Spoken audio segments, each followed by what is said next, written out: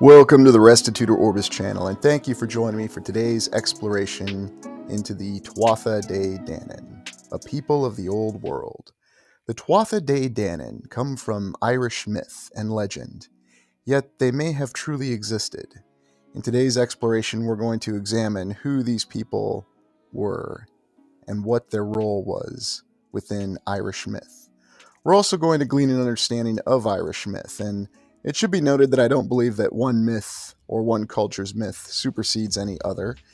We're just looking at Irish myth first because that's connected to earlier explorations on the channel. I will be exploring other myths and other legends from other cultures across the land, and I may spend some time doing that. The Tuatha De Danann, in Celtic mythology, a race inhabiting Ireland before the arrival of the Milesians, the ancestors of the modern Irish.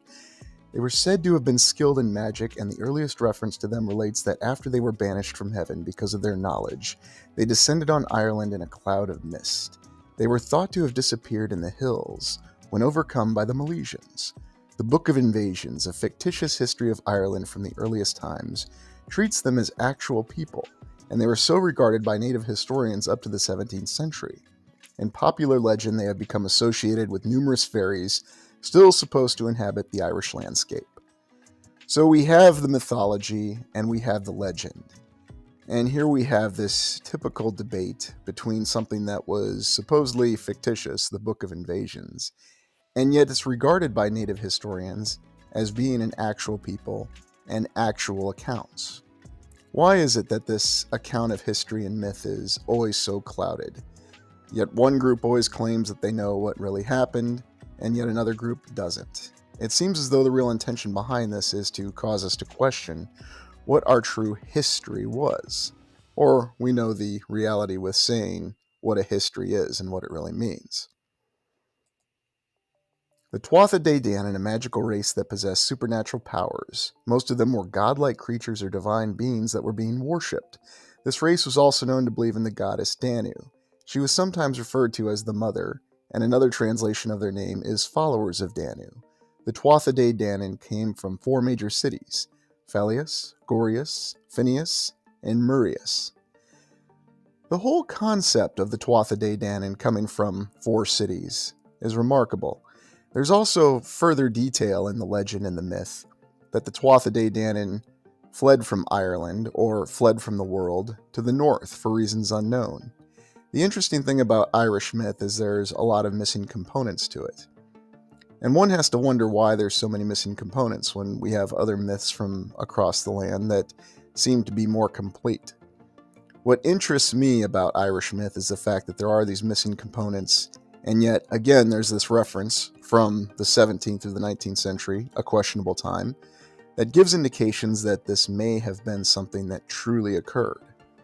The fact that legend indicates that the Tuatha De Danann went to these four cities, I wonder if these four cities could have been the four cities in the unknown or lost lands to the north. And I think there's a lot of validity in that theory based on what we're reading in the myth. And this is why we're going to explore the Tuatha De Danann going forward. Irish tales and mythology. We need to have a better understanding of Irish tales and mythology and why it seems to be somewhat incomplete or in a state of disarray in terms of its organization. It's almost as though that was something that was intentionally induced to make understanding these accounts, which may have a lot more basis in fact than a lot of people like to believe, difficult. Irish mythology is a vast world of legends and tales. All of them existed in the pre-Christian period, and according to some sources, they ceased to survive right after that. However, these tales are still passed from generation to generation, one after another. And we have to wonder about this statement of pre-Christian period, because going back to the film Excalibur, it almost seems as though the major religions of the world have been with us far longer than we like to imagine, and no doubt came from previous eras. The organization of Irish mythology gives us some clues in terms of why it seems the contemporary world we live in wishes to keep it in a state of disarray. It's organized in four primary cycles. The mythological cycle, a cycle mainly about myths and fantastic legends, and makes up most of Irish legends. And this is the world that you'll find the legends of the Tuatha De Danann. Yet they do also appear in the other cycles, most notably the Finian cycle.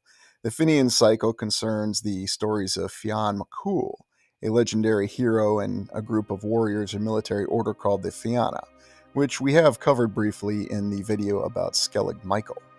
We also have the Ulster cycle. Mythological cycle focuses on supernatural elements, and this focuses more on warriors and battles. And then the King cycle, or the Historical cycle, interesting name. The cycle holds those two names, and most of the tales fall in this category belong to the so-called medieval period. And you have to wonder if the introduction of this particular cycle is designed to confuse the tales from the other cycles, or to question how accurate they may be. Regardless, it seems as though these cycles do give us some organization to Irish mythology, and yet many people will tell you that the reason Irish mythology is not more known in the mainstream is because it's incomplete, unlike other myths such as the more famous Greek myths, which seem to be much more well known. We're going to be attempting to fill in some of the details with these cycles, and look to see how this may be a historical account or an objective factual account of what may have happened in eras in the past. It seems as though the Tuatha Dé Danann hail from a time between the First and Second Era, and that the real cycles that will be focused on, the mythological cycle and the Finian cycle, occurred specifically during the Second Era, in terms of this channel's theories on breaking down our actual timeline. The Tuatha Dé Danann brought fascinating skills and wisdom to Ireland when they arrived there. They gained those skills from 4 wise men who resided in the 4 cities, one in each. Cineas was the wise man who resided in Murias, Morius in Falius, Urias in Gorius, and Arius in Phineas. Over and beyond, the Tuatha Dé Danann brought 4 treasures from the 4 cities, treasures that were beneficial to Ireland. And we'll briefly look at these treasures now. We have the Cauldron of Dagda. No company ever went away from it unsatisfied. A remarkable piece of technology, and we have no idea what it really looked like, and yet there are many accounts that state that it seemed to be able to produce whatever material needs that the Tuatha Dé Danann needed filled in the moment. Remarkable. It reminds me almost of a matter replicator from the Star Trek series. Isn't it amazing to think of the possibility of such technology? Of course, we'll be told that it was magic or that it's merely myth. Yet, one thing I think Arthur C. Clarke, a science fiction writer, was correct in stating is that to a people that encounter technology that's beyond their comprehension, then the people that possess that technology are going to appear as though they are deities, which is something fascinating to consider about the Tuatha Dé Danann. The most famous spear is referred to as Luge's spear. Sources claim that it was brought to Ireland from the city of Falius. The latter was one of the 4 cities that the Tuatha Dé Danann came from. The spear's head was made from dark bronze, and it was sharply pointed at its tip. It's also remarkable how we have so many different references to spears within our so-called history. Most importantly, the spear possessed magical abilities. It was impossible to overcome in battle or to defeat the warrior who wielded it, and we have to wonder what the true nature of this spear really was. The Sword of Light, second treasure of the Tuatha Dé Danann. It belonged to Tuatha, the first king of the race. It came from Phineas City. The sword has actually made an appearance in plenty of the Irish folk tales. It plays a part in Scottish myths as well. There were several names to it: Shining Sword, White Glaive of Light, and Sword of Light. The Irish equivalent to its name is Clamansolas, or Cladasholas. Pronunciation on Gaelic is not one of my strong points, but regardless, this sword seems to have inspired many other swords and many other legends. We have Excalibur pictured in the top right here, and the channel covered that film earlier this week.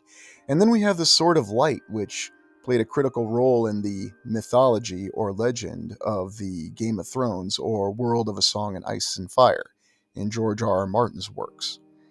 Remarkable in terms of considering what this legend really could have been and what the sword truly was. One thing I'll note is that while it's called the second treasure, in some accounts the treasures of the Tuatha Dé Danann are numbered, and in other accounts they are not.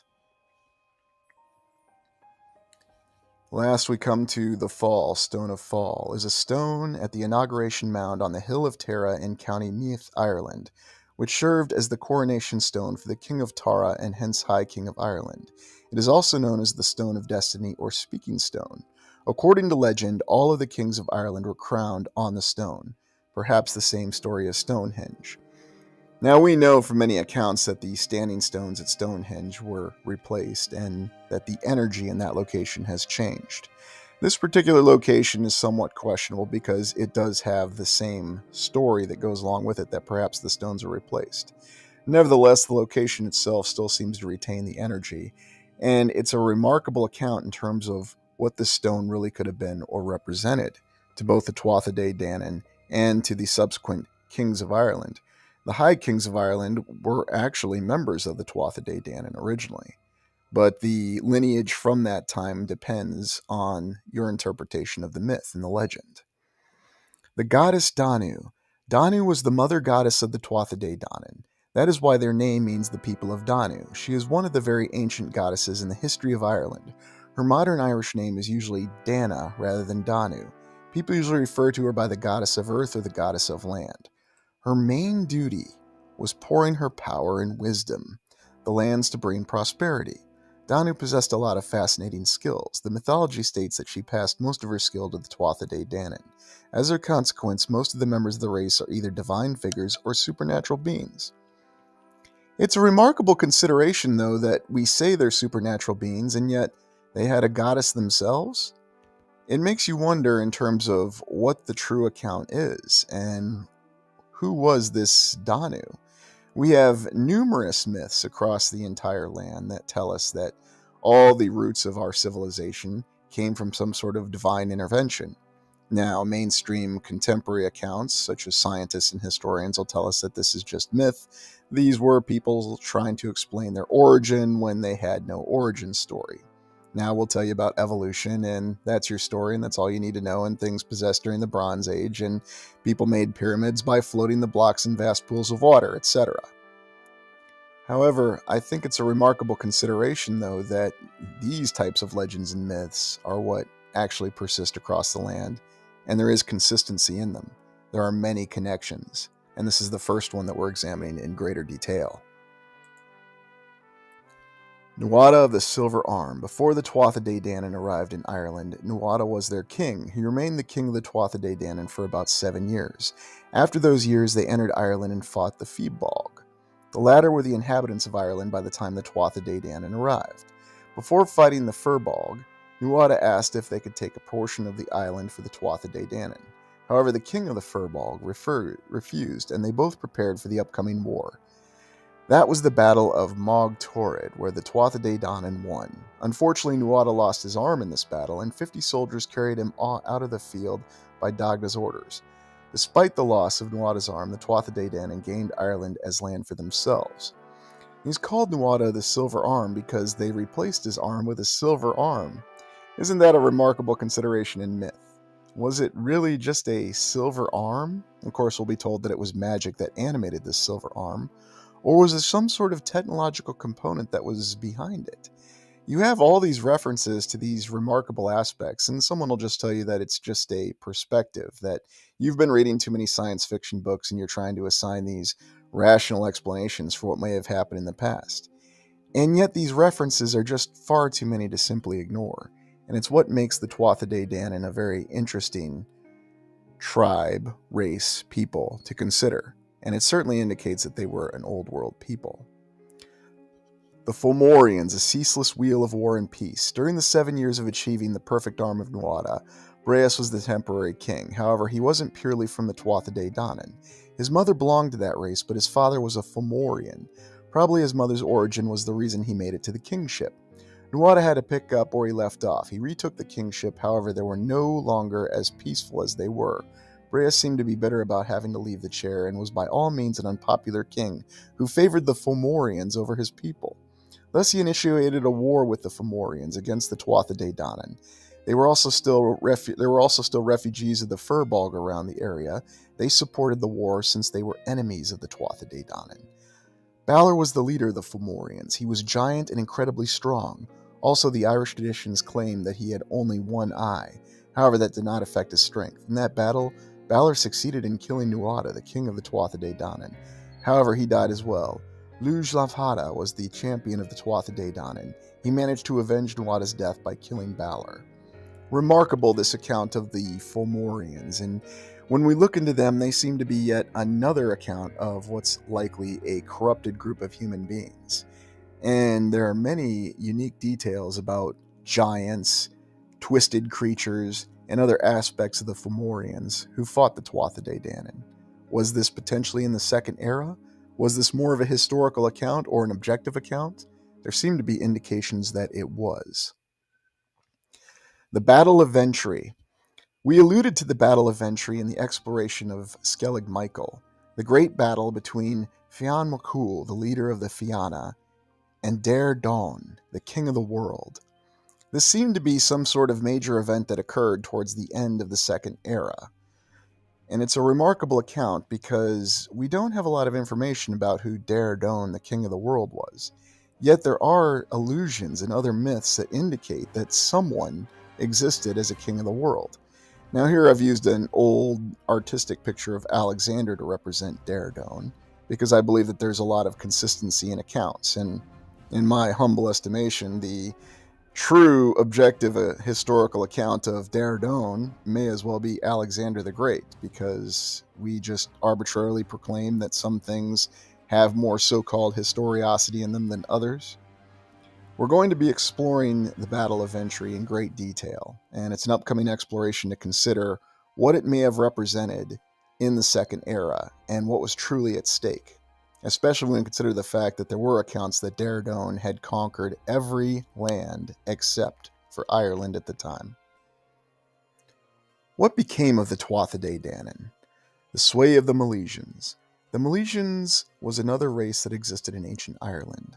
Legends refer to them as the Sons of Mill. In ancient times, when the Tuatha won the battle and took over, they had a deal with the Milesians. They kicked them out, but they said if they managed to land again in Ireland, the country shall be theirs. This was according to the rules of war. The Milesians withdrew and went back to the sea. Then the Tuatha raised a great storm to dash their ships and ensure their loss so they wouldn't come back. After that, they kept Ireland invisible. We have a very specific year here. In 1700 BC, the Milesians arrived in Ireland to realize that the Tuatha De Danann were entirely taking over. The Tuatha De Danann thought that they had managed to keep Ireland undetectable to the Milesians. However, they managed to find the land and marched into Ireland. The Tuatha were not prepared for resisting the Milesians, as they didn't expect them to find the land that easily.